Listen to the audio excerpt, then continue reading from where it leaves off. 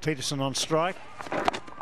And Pietersen, who used to play left-arm spin so well, has developed in the last year, not a phobia quite, but certainly a problem. So much so that the media focus on it. And in the back of his mind now, he'll be thinking, I can't get out to a left-arm spinner again. That's the way to play. If you're going to use your feet, loft it long and hard. That's the type of player he is. He's a really good goer, and that's a good way to break the shackles when you're strung. It's quite dull now as well. The sun's gone in, but that's good use of the feet and good control.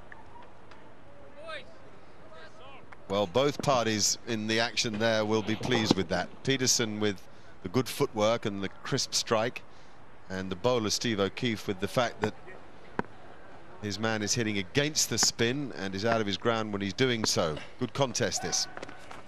Oh! That's nicely bowled. Something to bear in mind when you think about Pietersen heading out for the ball. Starts outside off stump and drifts in, swings in, and Pietersen played it well. Bold, Socky, that's nice, mate. O'Keefe's been very impressive. There's not a lot of turn here, but he's tidy. He's trying to bowl you out. He's bowled over the wicket to the left-handers, around the wicket to the right-handers. He picked up Cook when he beat him in flight, I think. Cook was out caught in the deep for 60.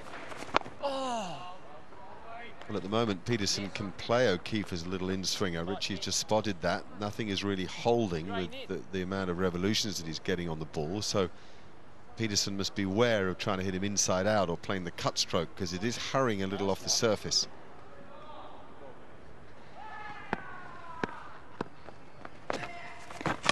On him! Straight through, he's knocked him over. That is a very big wicket.